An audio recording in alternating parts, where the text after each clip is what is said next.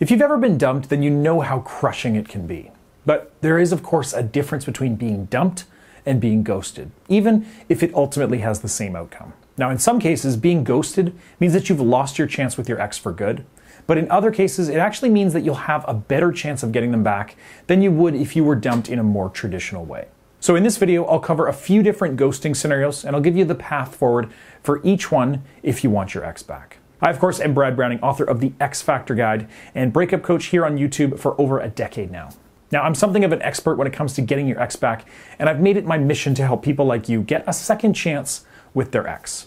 So while you're watching, please subscribe to my channel and like this video so that I know you're out there.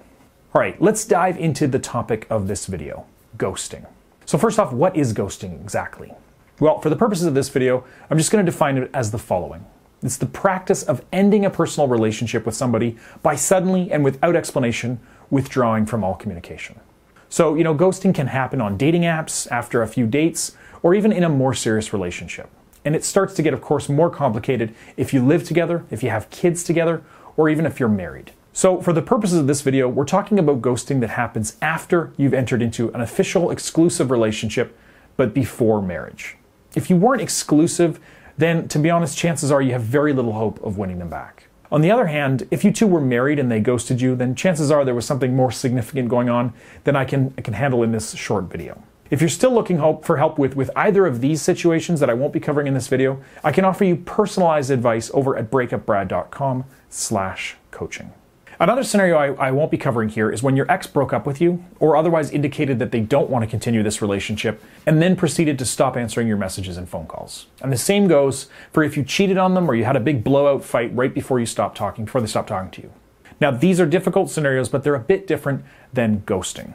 Now, luckily, I've covered them already, so check the description below for links to those videos that'll cover those specific scenarios.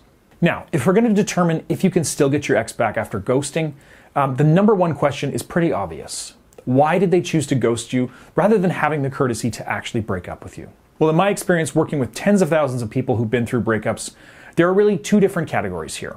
Your ex either ghosted you because of their own fear of confrontation, got the better of them, and they decided that it's going to be, less painful for them to just disappear completely than to have this kind of conversation, or they worry that you would not respond well to a conversation like that, and they're afraid of how you might react. It's also very likely that they've tried to have this conversation with you in the past, and you've either brushed aside their concerns or convinced them to stay without really addressing the issues in the relationship. In all of these situations, there's one common thread: communication breakdown. Now, this is why they've decided to cut the cord rather than trying to have a conversation. So think back to arguments and conversations you had while you were together, especially towards the end of the relationship. Could they have been trying to end your relationship or bring up issues back then? Now, understanding these issues is going to be key to creating a better relationship with them once you do get back together. Now, let's talk about how you responded to being ghosted by your girlfriend or boyfriend. Now, a pretty normal response would be to try to message them and call them several times. If you were worried about their safety, it's going to be pretty understandable if you reached out to mutual friends or even tried to physically find them. Now, if you went this route only to realize that you've been ghosted, it can be pretty embarrassing. You might feel like you came across as desperate or crazy when you continued to reach out to them like this, but I do need you to know that you're not in the wrong here. Being ghosted is pretty scary and traumatic, and it can make you do some crazy things. And this is especially true if you were worried about your partner's safety because they gave you no indication that anything was wrong. Now, it would also be understandable if you were angry and lashed out at your ex for treating you this way. Maybe you said some unkind things, maybe you yelled at them and called them names. Again, this is not to say that these things weren't warranted. They did a bad thing, obviously, but the more extreme you were in those moments, the more difficulty you're probably going to have when it comes to getting them back. Think of it this way. They were already avoiding you out of fear of your reaction to the breakup. And now they've had those fears confirmed. They know that you're upset and that you're disappointed in them for ending things. So now, anytime you reach out to them, they're going to be even less likely to respond. It's obviously a difficult situation, but there definitely are ways around it. Now, if you are having a difficult time reaching your ex, you should consider getting some extra help. Whatever your scenario, I can say with certainty that I've seen worse. I've helped those people get a second chance with their exes, and I can definitely help you too. Just head over to breakupbrad.com/coaching right now or after this video to find out more about how my coaching works and see my current availability. Again, that's breakupbrad.com/coaching. Now, let's talk about the two scenarios that I mentioned earlier.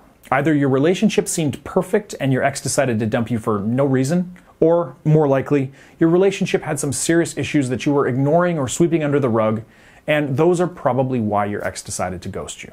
Now, one of those situations is much more salvageable than the other. Surprisingly, if you had clear issues, then you'll be much more likely to get a second chance with your ex than if you didn't. The reason for this is simple. If everything seemed perfect and your ex decided to end things, then it's going to be very difficult for you to find out what went wrong or how to fix it. And in this scenario, there is a good chance that your ex has some personal issues or problems that they're not willing to share with you, they stopped loving you, or the problems that you have are just too significant to be addressed. You see, when there's an obvious solution, your ex is going to be a lot more likely to bring it to your attention. It's when things seem hopeless that they'll ghost you without ever giving an indication that there actually was a problem at all, because they know that there's no way of fixing whatever is wrong. So if you know your relationship had serious issues, don't despair. If you know what these issues are, then of course you can solve them. Now this unfortunately means that if you had the quote-unquote perfect relationship, then I would suggest you seriously consider just moving on. It's going to be difficult to make them speak to you again, and even if you do reconnect, you'll always wonder what happened and you're going to have difficulty trusting them. In either case, your next move is going to be the same. You need to enter into a period of no contact with your ex. Now, I'm sure you're probably thinking that this is unnecessary since they're already not talking to you. Well, it can actually be more difficult than you think after being ghosted, because you'll be more likely to want to reach out to them, find them, and figure out what went wrong than you would in a traditional breakup. So this is why you really need to commit to 30 days of no contact following your ghosting, where you don't reach out to your ex at all. No calls, no texts, no watching their social media or asking about them from mutual friends, just radio silence.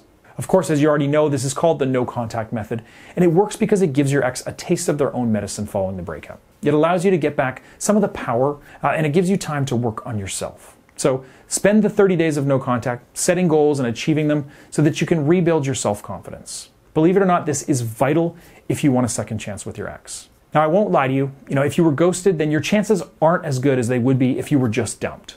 This is because it's going to be more difficult to reconnect with them after no contact.